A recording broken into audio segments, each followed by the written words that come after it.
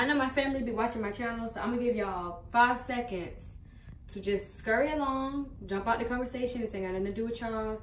Just go. What a freak! You have to love me. You don't even have to like me. But you will respect me.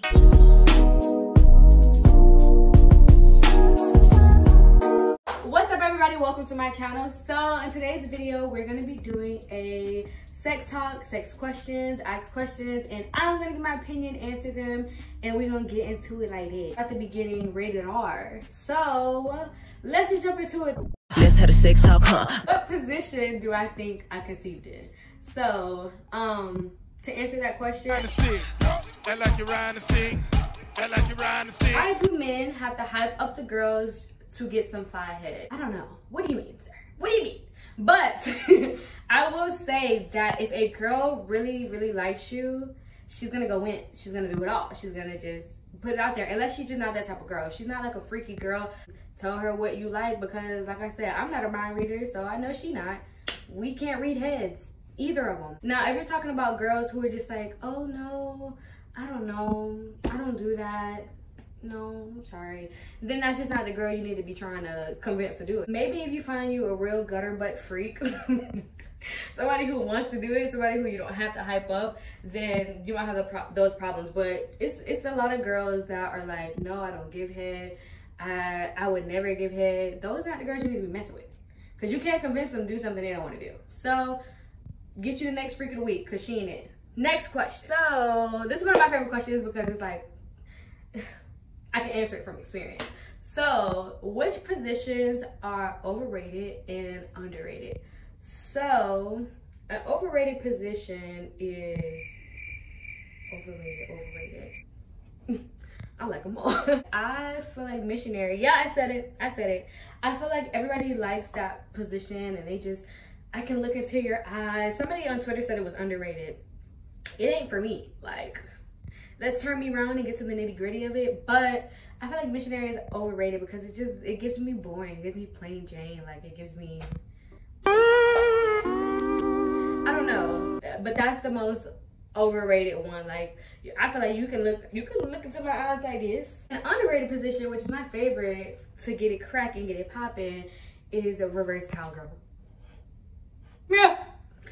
I know I'm 23. Like, I shouldn't be acting like this to talk about sex, but like I'm usually not this open. But anyway, reverse cowgirl is underrated because you can get a good grip of their ankles. As you get into it, when they're like, you know, really at a 10, that's when you lean forward by the feet, massage the feet a little bit, just a little piece. You don't gotta, not too much, not extra. We ain't doing all that. Massage the feet a little bit, right? Then you nibble on the foot, just a little bit like that. Okay, so this was a really good question because men really don't have anything that they wear in the bedroom, but I like some silky, nice boxers, like, ooh, even a nice robe, but men don't do that. Like, yes, I'm coming at my baby daddy neck. Like, come to the bed with them nasty plaid boxers on, or them ethical boxers that you think is so cute because they're Ethica. No, baby, I want you in something silky, okay? But yeah, I feel like something like that. Have you ever came to the bedroom with a nice robe on and just naked? Men don't think about stuff like that. Like, why do us girls gotta get lingerie, get our hair done, get our nails done, make sure the nails and the toes match, and you come in the bedroom with them checkered boxers on? It's role playing necessary. Role playing is absolutely necessary. Now, unless you're in one of those let's get a quickie off moods, then that's fine. But like, if you're really trying to have a good long session and there's no role playing, all these men want WAPs but don't want to put the work in to get a WAP. And that's the problem there. Like, yes, kiss, massage my back, rub me down, like, you know, kiss my neck, nibble on my ear, like things like that. Like, I feel like if a big red flag for me is if I'm trying to hook up with a guy and he's not into role playing. Like, okay, you all for self and I don't like it. Take your time. We role playing, we kissing, we hugging, we canoodling. It's gonna last all night. Rounds on rounds on rounds. Anyway, next question. Okay, so giving and receiving head. Once I hear that you don't do that at this big age, I'm on some new shit. I'm chucking my deuces. I'm moving on to some new dick, new dick, new dick. No more trying to make it work. Like, I feel like every girl has met a man who's like, oh, I don't do that. I don't do that. Oh, I ain't getting on my knees. Blah, blah, blah. So we don't have to have the conversation. But men are like, oh, they don't do that, and then expect a girl to do it for them. My thing is, don't expect things that you wouldn't even do yourself. If you're a guy and you don't like giving head, then please do not turn around and expect a girl to do it for you. And vice versa. The size matter. Absolutely. Don't let them people lie to you. I'm sorry. Don't let nobody lie to you and tell you that size does not matter. And it's not the size of the boat. It's the motion of the ocean. If you got a little bitty bum boat, ain't no motion going on in the ocean. So yeah, size does matter. I'm sorry. So, next question. Toys or no toys in the bedroom? And if so, which one is your favorite? So, this is my favorite. You cannot go wrong. Woo! Bitch, you got the vibrator. So, what I did to make my man more comfortable with a vibrator, I just pulled it out. Give me the balls. Sit him on the balls.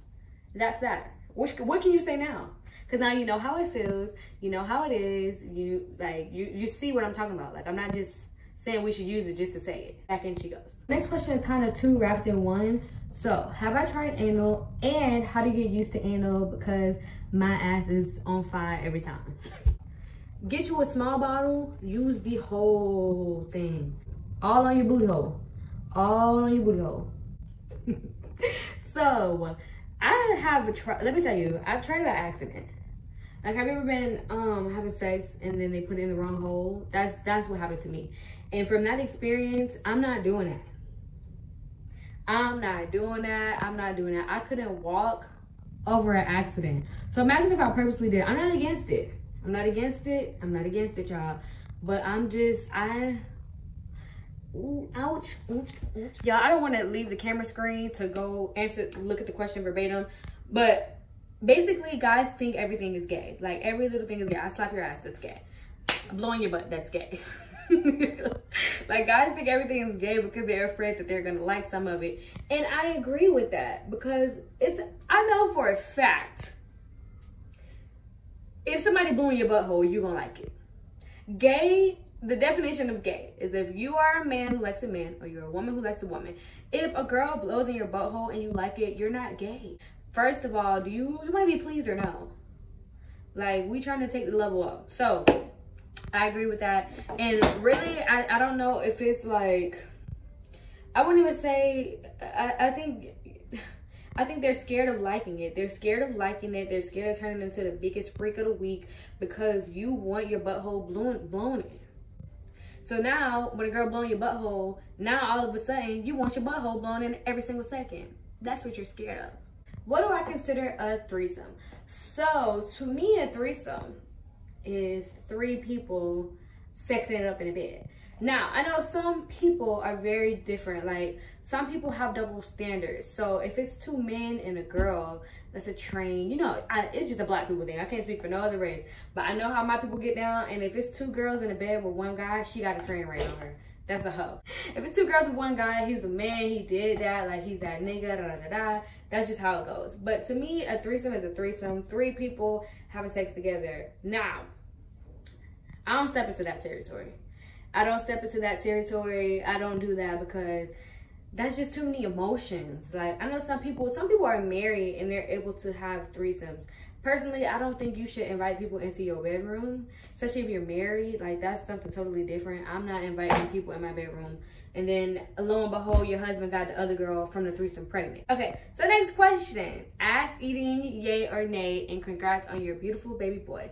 Thank you so much. Okay, so, for this question, I always joke that I'm gonna eat a man's ass. And I told my mama that. I was joking with her, and I was like, I heard you eat butt. And she was like, oh, you ain't never known me to eat no ass. I don't eat no ass. I'm not no ass eater. So some people react like that, but I just feel like, let me munch. I'm not saying that I've done it or saying I will do it. I'm just saying, like, let me see. Like, I'm trying to have you obsessed with me, okay? So, but yes, you must eat my ass. If that was really what the question was. I expect it. You must. You must. You must. You must. You must. You must. To stay in this house, you must. To be in this house, you must. To take me on, you must. You hear that, baby? He got here from that. Well, actually, he wasn't eating ass then, but he is now. You must. So, my last question that I'm going to answer is, where is a safe place for outdoor sex? In your car. I find a real good low-key place, but it can't be too low-key. Like, you can't park your car by an abandoned house, because why is that one car there? It looks suspicious. So, you know, you got to be low-key. You know, maybe a car or two will pass by, but it doesn't matter. You'll have your little thing up, or your windows are tinted. Just gotta be smart. That's it for this video. Hopefully you guys enjoyed it. And if you have any questions for a part 2, drop down in the comments below. I might turn this into a series. Like, I'm seriously thinking about it, because, like, where do people go when they want to talk about sex? Like, safe sex, sex with somebody you love, first time losing your virginity. Like, where can people go? Because it's so taboo to talk about. I'm gonna say this just as a disclaimer: please use protection, please wear a condom, please be safe, please be smart, because you don't want to die for sex or love. So scary. Yes, it is. It's scary. Okay, it's scary out here. So wrap it up, use a condom, stay safe. And that's really it for this video. I hope you guys enjoyed. I like them nasty. I like them. She like a nasty. Forget on the ass, sucking it in the backseat, swallowing them without asking. Yeah, he put his thumb in, hit from the back and I'm running, hit from the side and I'm pulling out them on my stuff. Oh, anyway, so that's it for this video. Hope you guys enjoyed. I love you. Like this video for a part 2, and yeah, that's that.